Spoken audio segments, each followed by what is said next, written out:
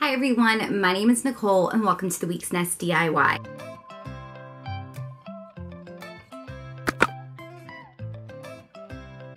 In today's video, I have 5 brand new Easter crafts for you that all take 5 minutes or less to create using Dollar Tree items.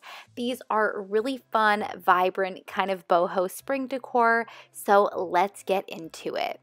Our first DIY is this cute boho bunny door hanging sign or just regular wall decor sign. So for this, you need one of these bunny signs from the Dollar Tree, as well as some printables that I provided for you down in the description box below. So first, I'm going to go in with some scrapbook paper. I picked up this fun kind of boho print pack. I got it 50% off at Hobby Lobby. I cut and trimmed it to fit right over those carrots, and then I am going to glue that on. Now I am also going to layer one of the printables that I made that says Happy Easter on top of that. So I just used a glue stick for this, but what I like to do with cardstock, whether it's a printable or cardstock scrapbook paper, is add just a little bit of hot glue. You don't see any bumps, but it really reinforces this, which is important, especially if you're putting this on a front door, just so the glue stays on a little bit better. I like to do that combo.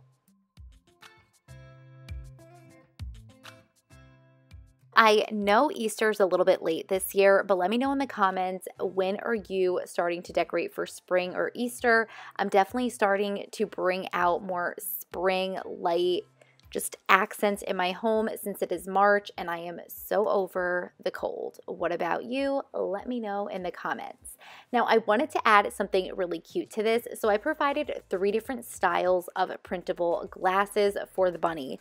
Totally optional. I just thought it added a nice playful touch. So for this, I'm using some Dollar Tree detailing scissors. I highly recommend these. These are sharp and they are great for cutting small projects like this. You want to get as close to the frame as possible without cutting the frame. So you do that for both of the lenses, and then take a little bit of glue, not too much, to glue the glasses on the bunny. And let me know in the comments, would you do this project with the glasses or without? I thought the glasses were super cute, so I went with them. I said I wanted this to be kind of a boho bunny, so I took 3 pieces of some macrame cord. I always have linked down below in the description box my favorite macrame cord from Amazon, and I just did a basic braid and knotted it at the top and the bottom. Nothing crazy.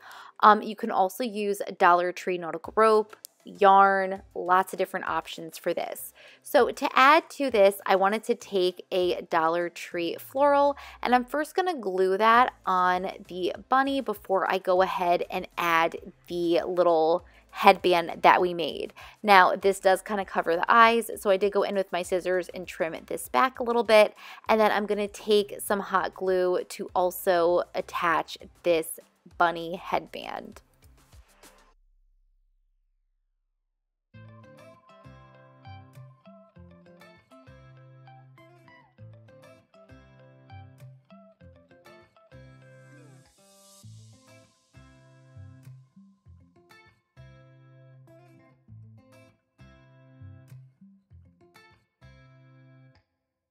The original bunny sign came with a bow, so I did want to include that. So I hot glued that on, and then to secure everything, we're going to flip this around. I unknotted that kind of anchor knot for this project, and then I just hot glued both sets of the strands to the back and then reinforced it with a craft stick. That is my favorite way to hang things or kind of finish them. Craft sticks are such an underrated crafting item. They do so many things, and I really like them to secure my projects. So let me know in the comments what you think about this boho bunny. I think this is so cute and playful, and I will be putting this either on my front door or on one of the doors in my house. Not sure yet, but my girls love this, so I'm definitely going to be decorating with this probably this week. Next really easy Easter craft is keeping with that kind of fringed tassel macrame cord theme.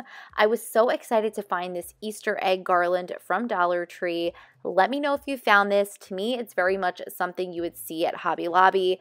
I will say the eggs are not the greatest quality. I definitely destroyed one of them as soon as I got home because I bent all the eggs. So keep that in mind, but the look is the look that I wanted. So I took 2 strands of macrame cord. I wanted to use cord for this because I will be fraying this. And then I went ahead and just attached this with the lark's head knot, fancy way of saying in macrame terms, a securing knot. And I did this per every 3 of the eggs. And I probably cut about a 5-inch piece, 6-inch. I cut it short. And then once I have all of the sets of 2 tassels on, I'm going to go ahead, trim those pieces, kind of eyeball it, make sure everything is even before I fray this. Now that is optional, but I feel like fraying the macrame cord really just gives it more of that boho look. And I feel like it also makes it look messy yet finished. I know that contradicts itself, but trust me, it looks cute. So to do this, I'm just taking a hairbrush. Super simple. I'm going to gently fray these tassels, and that is it for this project. I feel like the finished product is definitely something I would see in like Kirkland's or Hobby Lobby. Super quick to make. This video seriously took no time at all to film and edit. I love me a quick craft, and let me know what you think about this one.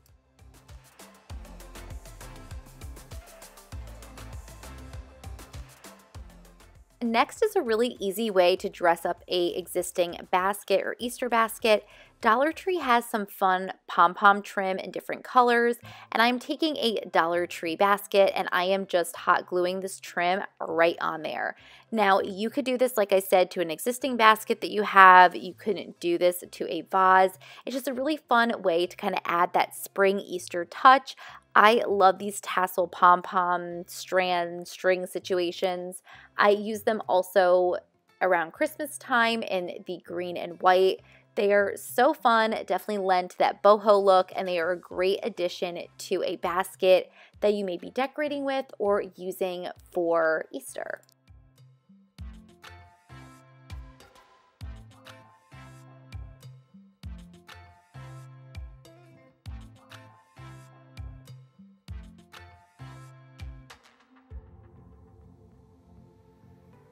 I was so excited to find this larger cutting board sign from Dollar Tree, and I'm going to completely cover it, but I didn't like the wording. I mean, the wording, and it's cute as is, I just am kind of going for less wording in my decor and more just like graphics and kind of art.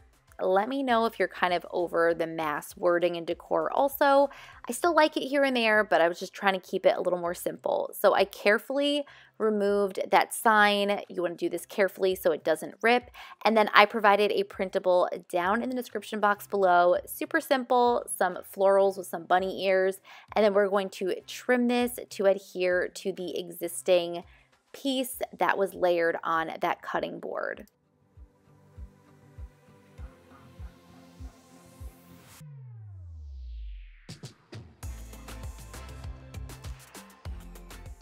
On this channel, we love us a paper trimmer, so that is what I'm using to make sure that this is nice and trimmed. So once I have that cut, I'm just going to make sure that it fits, and then I will attach this with some glue to the sign.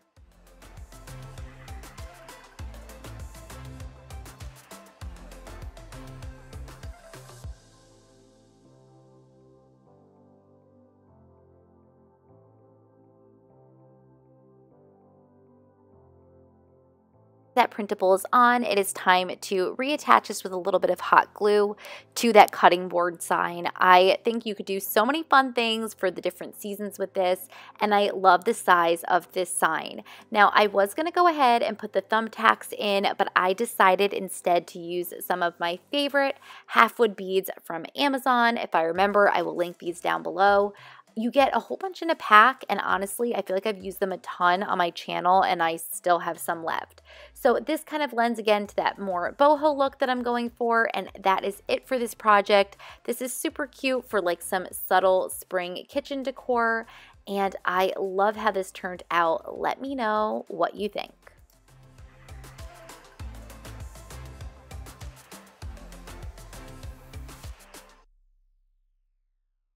Our last 5-minute Easter craft is this fun llama piece. Now, this was really cute as is. I just wanted something different for the sides. So these pom-poms were not easy to remove. I cut them and then I went back and tried to remove the fuzzy base. It took me a hot minute and I will spare you. But what I decided to do instead for the trim was use this Dollar Tree wood bead garland. I love the Dollar Tree has some wood bead options lately. So some hot glue around the sides and the top. And this again just kind of adds that colorful touch this originally had. Just a little more fun, I guess. I just wasn't feeling the pom-poms.